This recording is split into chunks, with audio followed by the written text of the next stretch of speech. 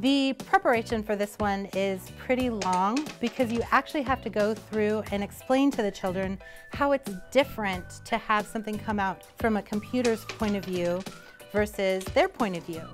So it's definitely helpful if they understand how Dice Race works, but if they don't, you can use something like a Magic 8-Ball or Yahtzee or something else that they've played.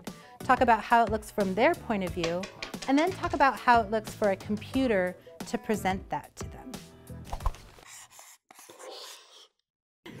We've been talking about algorithms, and we've been talking about how you can make a list of steps to explain a task.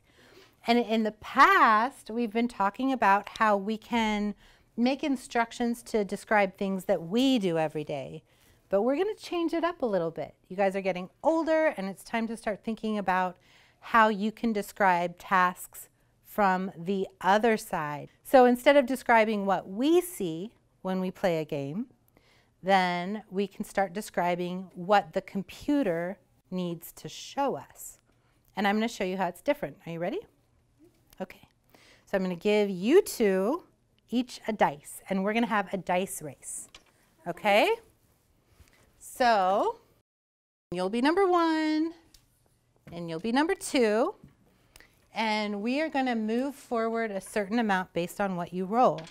We're going to have 3 rolls, and whoever gets the farthest at the end of those 3 rolls wins. All right? So let's go. Roll number 1. What do they win? They win the glory of being the farthest in the dice race game. I'm okay with that. Okay, go. 4. Okay, go. 5. Whoa. Okay, roll number 2. Okay, you go first. 3. 3. This is so And final roll, roll number 3. 2. 6. Whoa. I have 7. Okay. So you see in the dice race game, number 1 was the winner. So now you know how to play the dice race game. Yeah? Now I need us to think of our list of steps that it takes to play that game. Because understanding how to play is one thing, but being able to explain it step by step to someone else is another thing, right? So if we're going to play the dice race game, what's the first thing we need to do? Yes. Make sure that there's a player 1, a player 2. Okay, so you have player 1 and player 2, and what's the score at the beginning? Yeah. 0 and 0. 0, 0. So each of them, your score is 0. So then what do you do? Yeah. You roll the die once, and then you get however many points. So then you roll the dice, and then you add that to your score. And then what happens? You do that 3 more times, or 2 Okay. more times. So you do this. that 3 times. Yeah, you do So it 3 times. does one person do all things 3 No, times? Why don't you one say person does it, then another roll 3 person does times it. and then add up score? Okay, so player 1 does this, and then player 2 does this,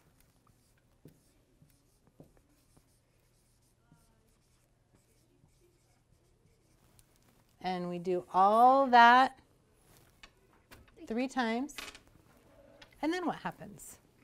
Whoever has the highest score at the end wins.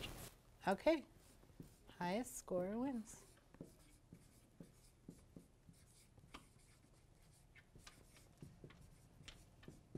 Does that sound about right? Okay. So this would be the instructions if we are teaching someone else how to play, right? What do you suppose would be the instructions if we wanted a computer to help pretend like we were playing on the computer. So what things would be different? How would we describe that? Okay. So yeah, what's the first thing we would need to do? Add like 2 players. Okay. Program 2 players. So you would need to initialize your 2 players. So you'd need to have 2 players.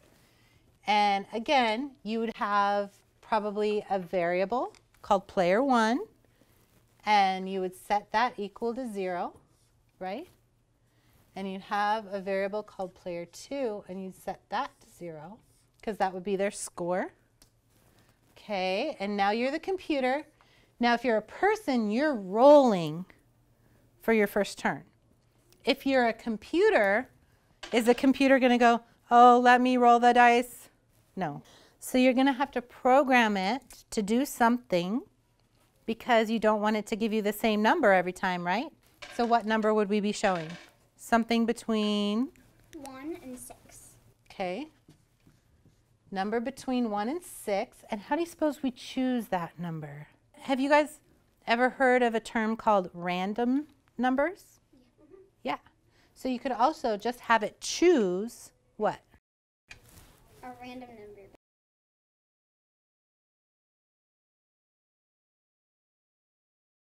Okay. So the first step, if you're the computer, is to set the scores to 0. The next thing we'll do is we will have it choose a number from 1 to 6 at random, because that's going to be the roll for that first player, right?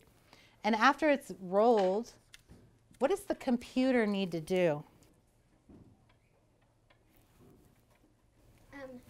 Tell the number, and then whatever that number is, add it to the player's score bar.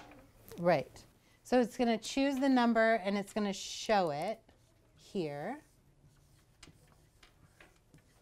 And then here, it's going to take player 1's score, right, which is P1, and it's going to say the new score is whatever the old score was plus whatever this one was, right? We'll call it New plus old. We'll call it roll, and we'll put the 1 to show that it's player 1, right? So we'll have the old score plus roll, and that'll become the new score. All right, so now what do? It's now the second player's turn. Now what do we do? Program it so that it would do it once it added it up. Okay, so once we've got player 1's, now we have to do this again for Player 2. player 2. So we'll choose another random number.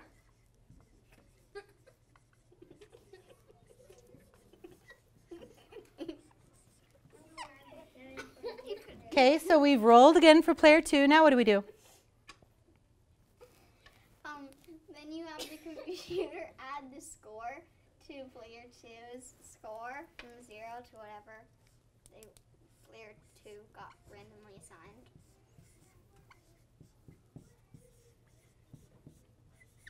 Okay, and then Repeat 3. repeat 3. So we have to repeat this whatever number of times we've decided that we're going to play in our program before we determine a winner.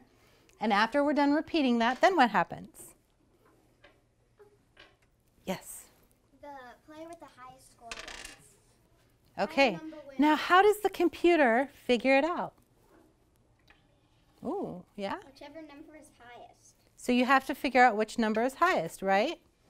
So in this case, subtract P1, oops.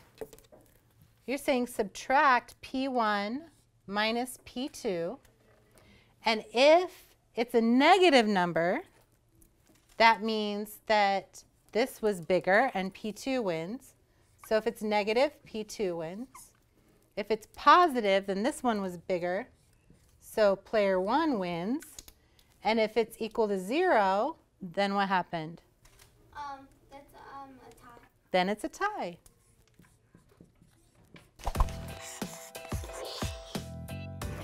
Okay, so what we're going to do now is I'm going to give you a real-life dice race game to play.